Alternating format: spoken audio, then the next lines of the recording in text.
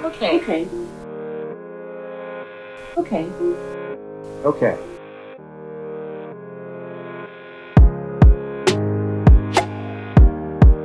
When anyone approaches my home, this screen automatically pops up 4 different cameras from around my home. I can see what the individual's doing. Plus, I get multiple viewpoints and I can see if anything else is going on. I can also control how long this stays up on the screen. It's really easy to set up today. So let me show you how we do this today, how you can extend this to things like doorbell presses or other events happening around your home.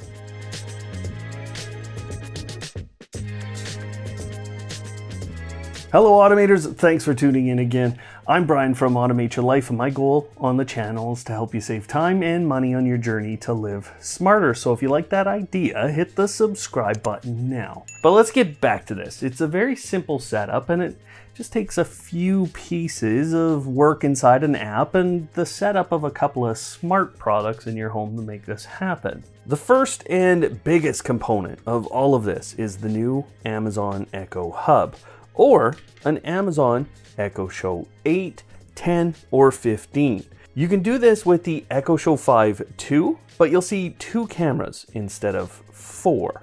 Now, personally, I like the look of the Echo Hub over the Echo Shows just because of how the display looks and how it views the cameras. And in today's video, I'll mostly be talking about doing this from the perspective of the new Echo Hub, but I'll explain the differences between using an Echo Show versus the Echo Hub as we go. The Echo Hub is an 8-inch touchscreen smart display. It has Amazon's voice assistant on board, so it's a lot like an Echo Show. You can ask it to do all kinds of things, but the feature that matters to us today is that you can ask it to open multi-view.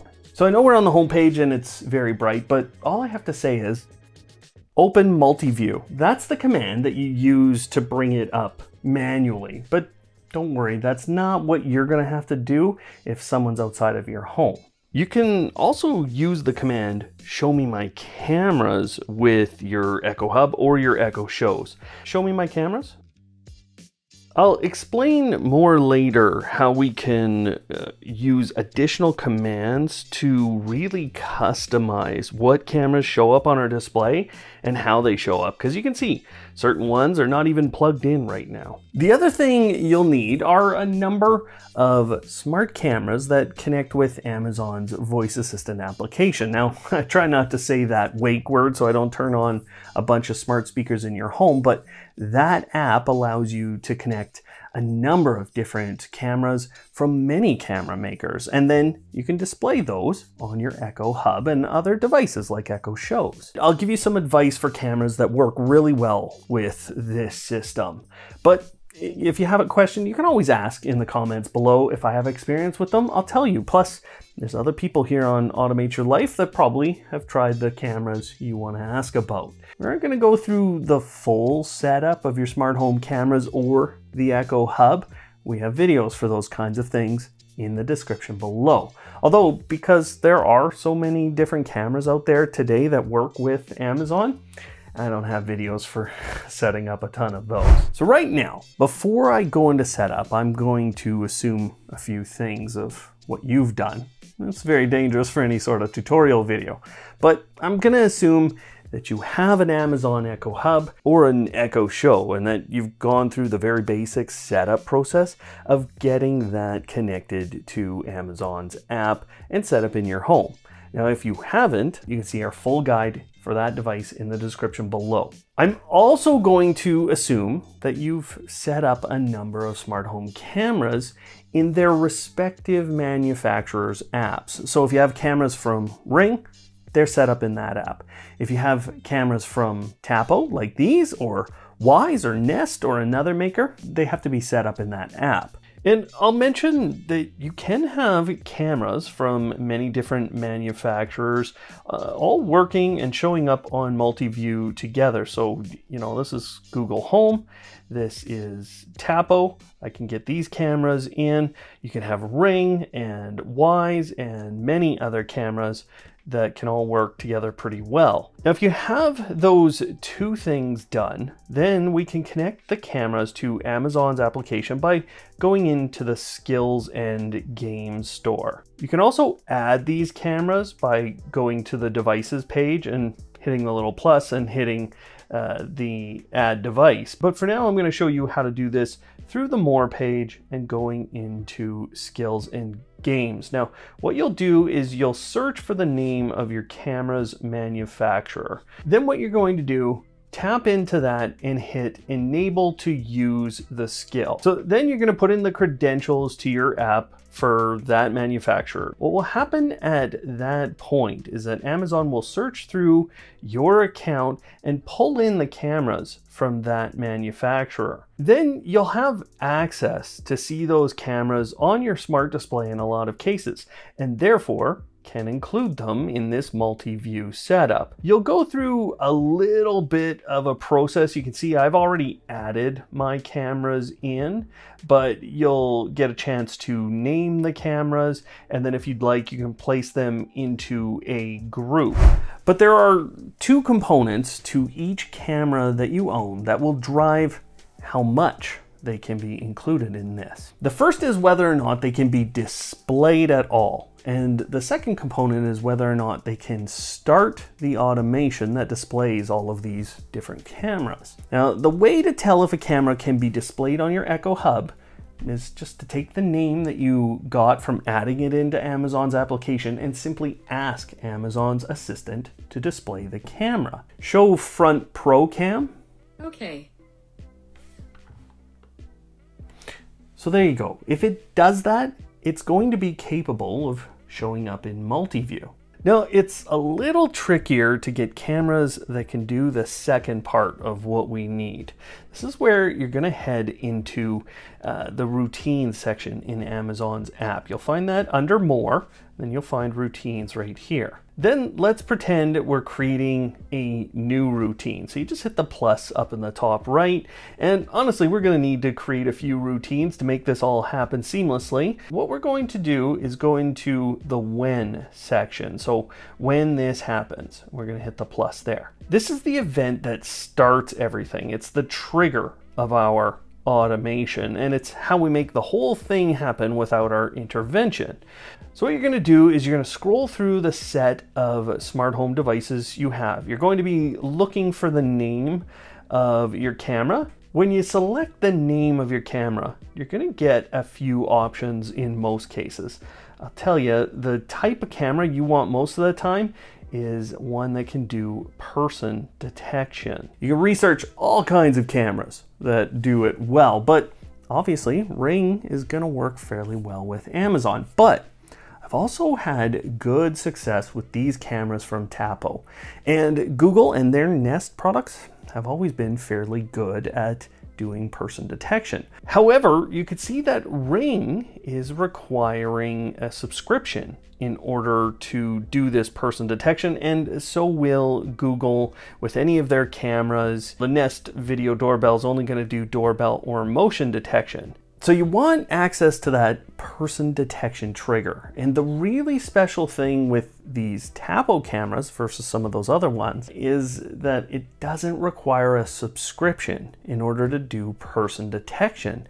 And they tend to react very quickly. I'll include links to all of the cameras that I have today that can do person detection. And I'll also include whether or not they require a subscription to do that. That's down in the description.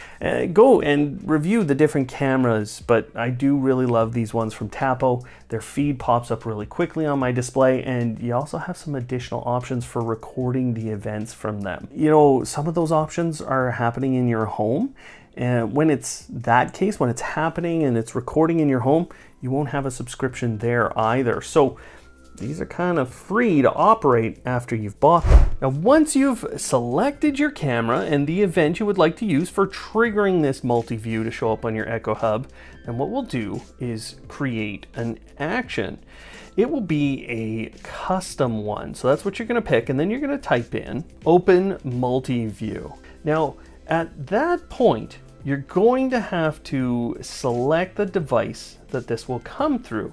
So here you're going to want to choose your Amazon Echo Hub, whatever you've named that Echo Hub.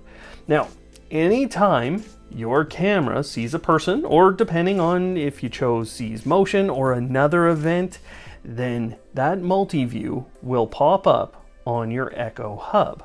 Now, one problem that arises when we do this is that there's a timeout when you display cameras on Echo Shows or the Echo Hub. You've probably been noticing the camera feed turns off, or that multi-view turns off and it goes back to the home page. So lots of cameras will keep their feed up on the screen for 5 minutes. But that timeline can change based on many factors, including the maker of your camera.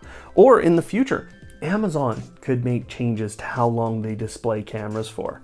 They could make all kinds of changes that could mess with your setup. So we need to be able to control this, and we need to be able to make this routine work perfectly for us. So let's talk about perfecting this setup. You might have your Echo Hub in your bedroom. Maybe you don't want to have that screen showing anything in the middle of the night because it'll wake you up. So we're going to add in some time conditions to our routine. Tap in right here. And the first thing you're going to want to look at are the days. And then, if you don't want any of those days to have this routine run, you can uncheck them.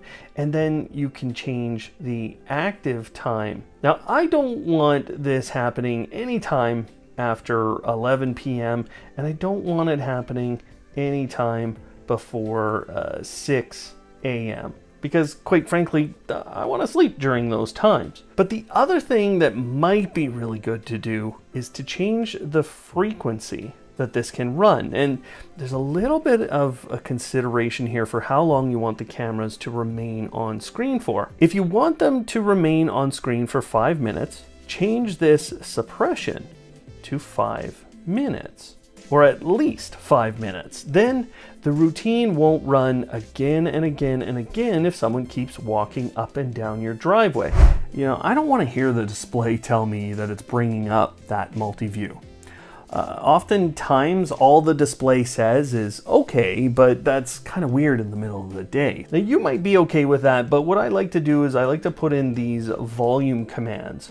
So I'll take the volume to 0, and then I'll drag that just above where I ask it to open multi-view, and then I'll add another one, send it back to whatever volume I'd like, and I'll put that after we open the multi-view. So that just means that I don't hear the display say, okay. I know one of the biggest requests is going to be that you want to keep the cameras on screen for a longer time, or you might want to shorten that time.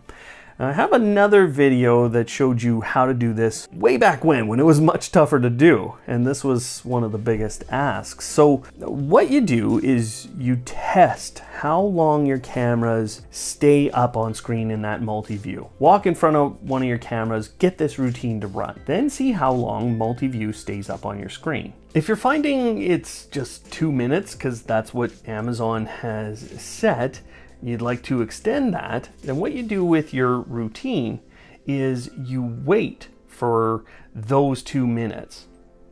You'll find wait at the bottom, and you can set that to whatever time frame you would like. So if we're going to do it for 2 minutes, we'll place that in, and then we'll request it to open multi-view again. So we'll create another action. Now you can see that we've set the volume to 0, we've opened multi-view, we set the volume back to 5, and we waited 2 minutes, and then I asked it to open multi-view again.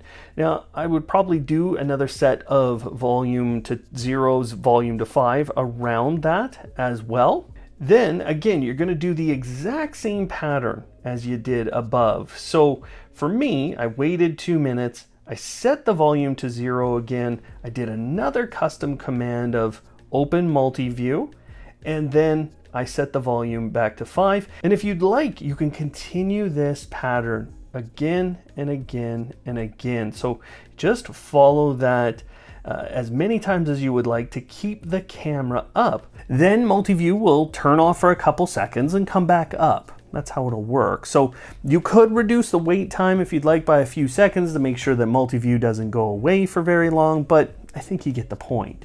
It's not perfect because that will mean the 4-camera view comes up on screen a few times and you have to reload the camera feeds, but that is the best we can do today. But let's say that the multi-view is staying up for too long and you find you only want to look at this for about a minute. I'm going to get rid of all of these other actions and then we're going to change this so that we only have the camera up there for as long as we'd like. So again, I have my set volume to 0, open the multi-view, set volume to 5, but let's say I only want it up there for a minute. What we're gonna do is add another action where we wait for just that 1 minute, and I'm gonna add that. And now, all I'm going to do is put in another custom command, and all it says is, go home. What this will do is it will send the Echo Hub display back to the home page, back to the main page after that 1 minute. Now, once you have this base routine, it's all set up, you like the way it works in your home, then you're gonna want to recreate this for your other cameras. You're probably gonna have a few since you wanna bring up the multi-view, and therefore, you've got to make at least 4 routines, maybe more. So that's where you want to build your first one, and then you can create copies of this routine. So you can see I just hit those 3 dots up at the top, and you can see copy actions to new routine. Now all I have to do is pick the camera and pick the event that I would like to also have that multi-view come up in the same manner. So if I wanted to pick my Tapo back camera, now I can do person detection there. I can hit save, and now I have this same routine, exactly the same as my first one, to show me when someone comes up to my home, and it's going to show me for just a minute. You can go through and create multiples of that routine. But another perfection of this routine is if you use devices that are going to be faster to react to someone being around your home. So I have this outdoor motion sensor from Philips Hue, and actually I've had a few different outdoor motion sensors in the past. It's important to use outdoor ones because they don't react to changing sun conditions like the indoor version of motion sensors will. Now, both of the ones that I've linked below will require a smart home hub, and the Philips Hue one works with their Philips Hue Bridge hub. And Philips Hue can be integrated into Amazon in just the same way as your cameras were coming into Amazon's app. But when that motion detector, that outdoor motion detector, it sees motion, I can use that to start this same routine, and honestly it's gonna respond a little bit faster than most of the cameras can today. You might also want to use this kind of a routine if someone has pressed your video doorbell. And some video doorbells, like my Nest one, they allow you to do motion detection or sometimes people detection with companies like Ring. But it's really easy to adapt this to someone coming up, pressing the button on your smart video doorbell, and therefore turning on this display to the multi-view so you can see who's at the door before you go and answer it. One of the biggest things we haven't addressed is how to control which cameras are popping up on your screen. You might want to get specific cameras to be displayed, like this one's not even plugged in right now, so we need to do something different. Now, it's important to note that I've been showing open multi-view as the custom command for all this, but you can also use the command to show me my cameras. And that was actually the older way to bring things up on your Echo Shows. But it leads us to a new way to control this. The problem is, when you tap on this screen, it says recently active cameras, and there's not really a clear indication from Amazon on how to choose which of these cameras are popping up here.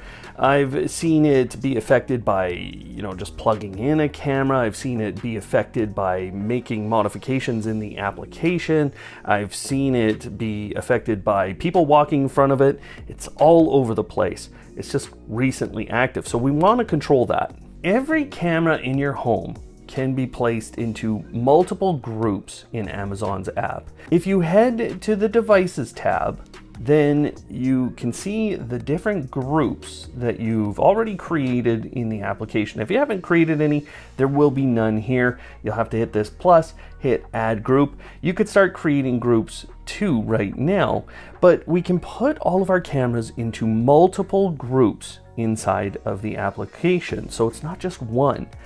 Tapping into any of those groups, for example, our garage group, we get an edit button up here in the top right. This allows you to choose the devices that are in this group. Now, you can choose your Echo Shows. They have cameras on them. They're not going to show up in multi-view right now. I'm not sure why, but you can try that out and see if it works today for you. Otherwise, we can go through and pick our different cameras. Now, obviously, if you're using an Echo Show 8, 10, 15, or the Echo Hub, then you can pick exactly 4 cameras, and those are the 4 cameras that will show up. So choose those and then hit save.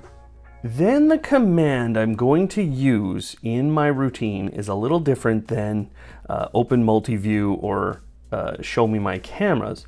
It's going to be show me my garage cameras, where garage is the name of the group. So I'm just going to hit finish on this routine, and just so you can see, I'm going to hit so it plays the actions, and you're going to notice things are a little bit different here. So you can see now I just have those 3 cameras popping up. You can see the results. They're going to be different every time. And now you can customize all these routines to do exactly what you'd like with the different cameras you have. So we've gone through, we've perfected these routines, at least for the most part. Things are going to be working for 99% of you really well. But there's a few of you out there who are going to experience very long delays when it comes to your cameras showing up in that multi-view. The feed just might take a long time to come up, and that's why I have recommended certain cameras in the description below, because in my experience they tend to be pretty good with Amazon's voice assistant and with features like this. But you could also have a few gaps with your Wi-Fi, and I have a video that will give you a number of simple tips and tricks to improve your Wi-Fi system in your home. You can check that video because it's up on screen right there. Otherwise, thanks for watching today, and of course, live smart.